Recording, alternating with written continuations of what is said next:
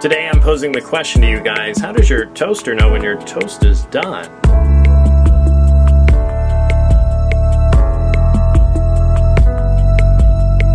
How does your toaster know when your toast is done? I mean, clearly there's no magical little creature living inside your toaster that says, hey, toast is done, let's pop it up for you to enjoy. I mean, that's not a thing, right? So how does your toaster know when your toast is done?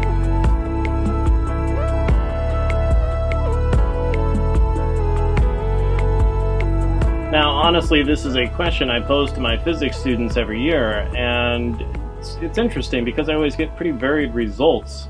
Different answers coming from different students, and probably the most common two, which I'm sure you've probably already thought of, are, well, maybe there's a timer inside the toaster, or maybe there's some type of temperature sensor.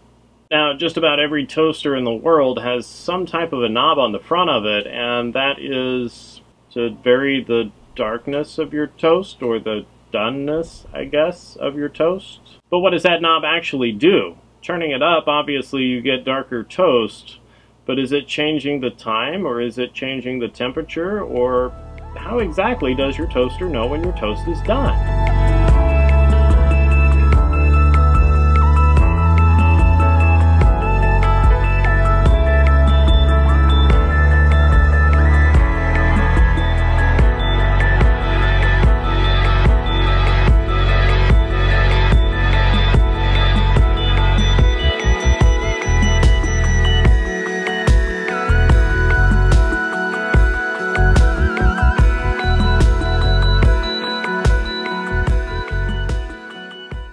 Now, honestly, the answer is a little bit complicated because, well, really it depends on what kind of toaster that you have. And yes, you're correct, changing the knob on the front does either change the time or the temperature, but one of those two things must be how your toaster knows when your toast is done.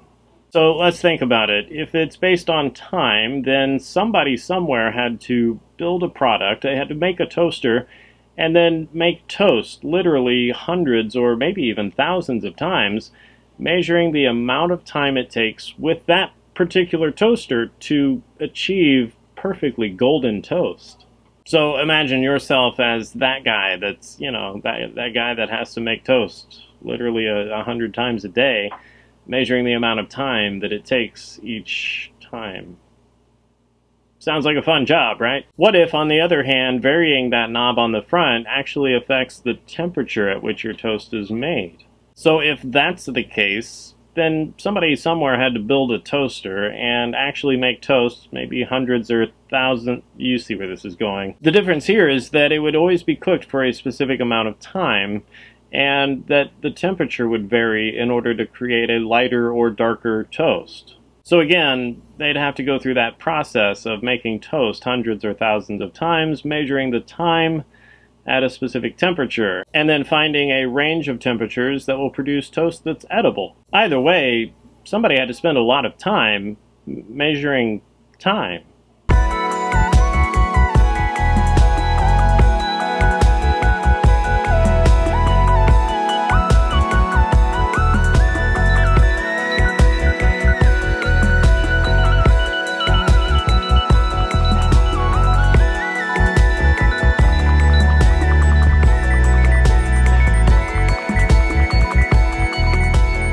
So how can you tell if your toaster is affected by temperature or if it's creating toast by time? There's one easy way to find out.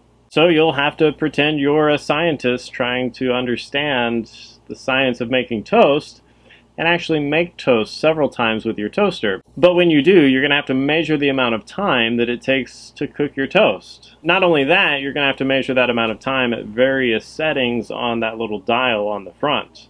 If all of your times come out very close to each other, then chances are it's probably a temperature-based thing where the toast is actually cooked at a given temperature based on where you set the dial. So turning the dial up means you're going to cook your toast at a higher temperature, which means it's going to get done much more in the same amount of time as opposed to turning the knob down, you're going to cook it at a lower temperature, so it's not going to get as dark in the same amount of time. Does that make sense? On the other hand, if you measure different times for different settings on the knob, then chances are your toaster is cooking your toast based on a given amount of time. Changing the knob, of course, changes the amount of time that it cooks your toast, which means that it's probably cooking it at a constant temperature. And there's another little trick to that. If you look inside at the coils that are glowing, these are nichrome wires. Nichrome is an alloy of nickel and chromium, which, if you pass an electric current through this type of wire, it will glow hot, just the same way as if you have an electric stove and you turn on the stove, the coil on the stove will glow hot.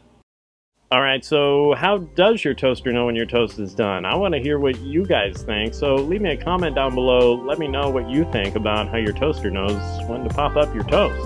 Anyway, thanks for watching. I hope you guys know how much I appreciate you watching my videos and sharing them, like on Facebook and that sort of thing.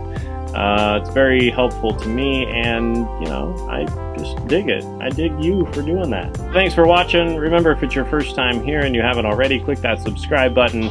If you like this video, make sure you hit the thumbs up, and aside from that, I'll catch you guys next time.